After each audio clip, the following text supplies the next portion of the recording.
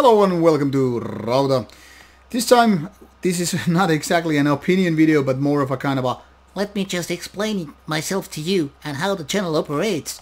And I'm gonna explain some of the things for the sake of transparency, because you've been asking and I wanna explain, and this is way too big thing for Ask Me Anything sorts. And this is also, I hope, a suitable updated video, 2020 version if you will, about the topic called so how do you select the CDs and vinyls and tapes you review for the channel?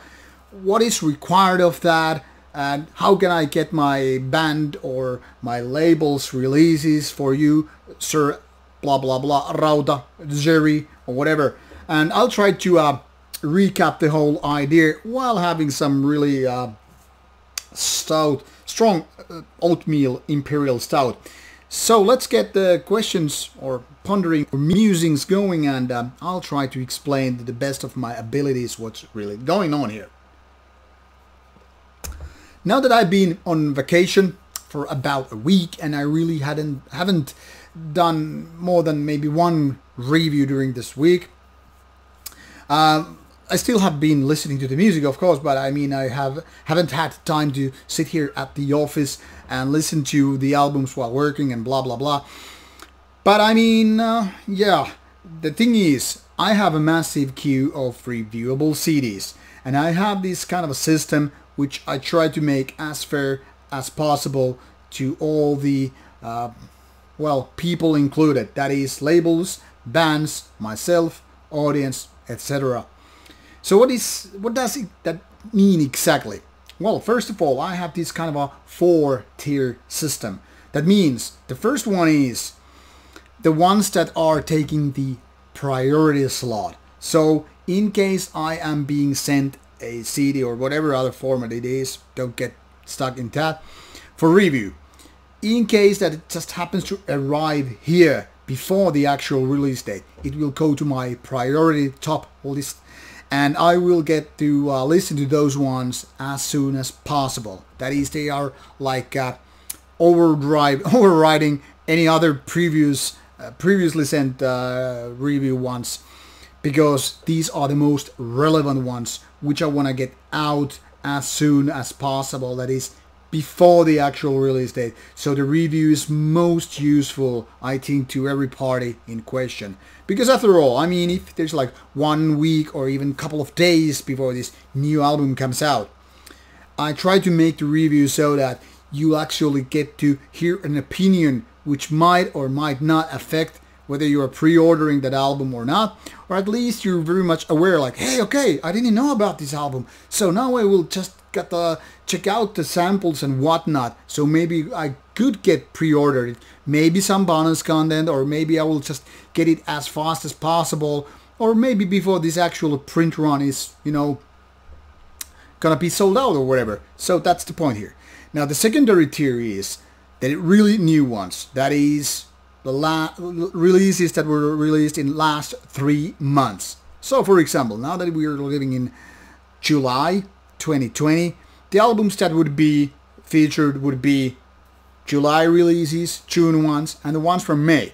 But if there's an album that comes from like, was released 6 months ago, or maybe a year ago, it would go to this tier 3 list, which is basically like, hey, you're not in a rush anymore. You had like 6 months of time, or basically more than 3 months of time to send me this copy, and now you're like, hey, maybe we should set this copy to this bald head as well.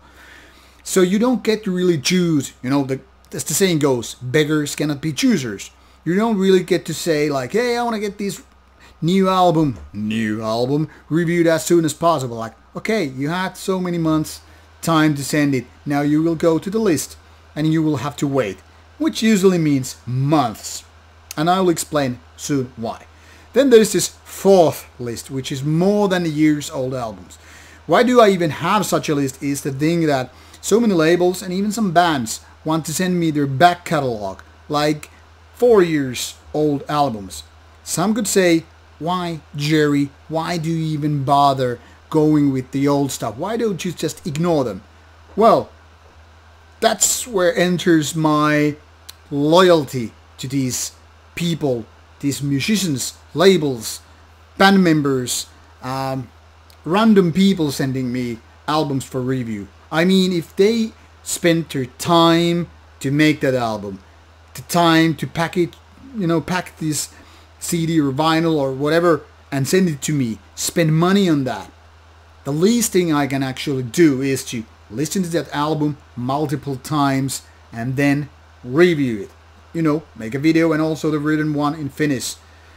So it's kind of like my way of saying thank you, in case it's a rather good, positive review. In case it's not, it's more like saying like, sorry, but I have no other ways but to be honest. My point here is, doesn't matter if it's old or new, I will try to review it eventually. Older ones just have to wait. They are not that relevant anymore, but they're still going. So before I went to this vacation, I had like 157 LPs and CDs or tapes waiting for me, waiting for their turn. Most of them being older than, say, that 3 months. But obviously during my vacation already, I got some like 9, I think more, and I know more is coming in, like dozens. I hope to get back to work before I'm just once again overloaded. Now, some people were guessing that I should have less albums in my queue than previously because I've been very, very active and pushing even more time into making these reviews. That is, listening to even more review ones than before.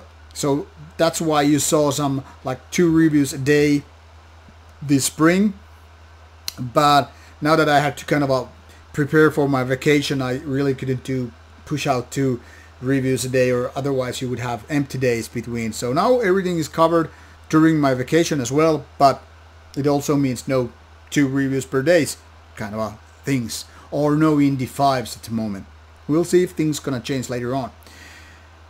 But the coronavirus actually affected this one. So I hit my top peak queue around, I think it was January, February, which had like something like 200 CDs or other formats as well. And I was like, never ever before I could even dream or have this nightmare about having such a big pile of reviewable stuff.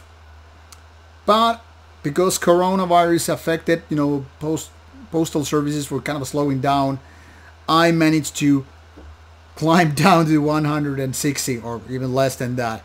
So it seems hard work has kind of helped that. But I know my mailbox is about to explode later on this year, because I know some labels are gonna send me like a big box of stuff at once, which means once again my lists will just get updated and all that stuff. But make no mistake, even if you sent me an album year ago or 2 years ago and you still haven't gotten your review, it's still in the works. It will be out eventually. Like earlier this spring, I actually got some older ones from 2018 out of the system, so to say, because there were no newer ones which I would have to focus on. So it's all there. And now to the actual question, in case I didn't explain this thoroughly enough, is that how do I get these CDs and vinyls and tapes? Do I review the stuff I buy? Well, no. That's kind of a policy of things, as a review guy. I mean, if I would be buying CDs in order to review them, I would be actually enabling bad behavior. That is, why would anybody even want to send me stuff for review if I was going to buy them anyway and then review? I mean, of course, nobody can expect or prepared to like, hey, he's gonna buy this anyway, so don't bother. I mean, you really can't count on it. But it's also one of these things like, if I'm gonna buy something, it has to be really, really something special that I want to go telling people about. But then again, I really don't buy that much stuff these days or past few years, because I'm always kind of stuck with these review ones. So it's kind of a double-edged sword. It kind of prevents me from buying. Doesn't really prevent, but I mean, makes no sense for me to buy stuff.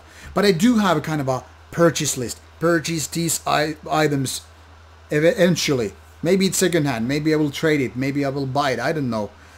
I'm in no hurry. I mean, I have way too many CDs waiting to be listed. In my own collection, the stuff right here, and other parts in the room, but also the ones that I want to get reviews. So it's kind of I'm stuck with this, but because I fucking enjoy it, I don't want to complain.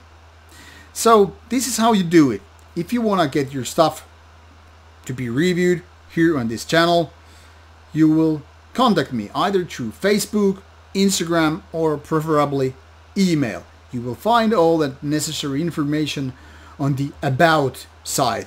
When you click Rauta channel and there's this About, more information or whatever, and you just click it and there's an email and send like, hello, I'm Joss from a band called Abnormal Dead Procedure whatever blah blah blah, or hi, I'm Necroface from a band called Necroface from a planet called Necroface. Can you just review my demo? And I'm like, yeah, send it this way. But don't bother contact me with your digital files. First of all, they make a poor video. B, I'm old school, so I want to have them on physical format. Consider it like my pay. I get something in return for listening your demo and making the review. If that deal doesn't suit you, if you think I'm a poser or sellout or whatever, because you don't want to send me that stuff, or maybe you just have it on digital format, well, so be it. It's only fair deal that everybody gets something out of this deal. If you think otherwise, well, suit you. Anyway, too lengthy video. I should be already streaming and talking metal and drinking beer. So I hope this video will get you updated how reviews for Rauta actually work. And if I still didn't answer you with this video, ask me again, put that on the comment box below, shoot me with your questions or comments or whatever, and I'll get back to you. That's it, I guess. Enjoy summer, beer, and some good albums. There are plenty, more than plenty out this year as well. And I'll make sure that the good ones, well, possibly get also reviews here on the channel. Thank you for sticking with me. Cheers and bye-bye.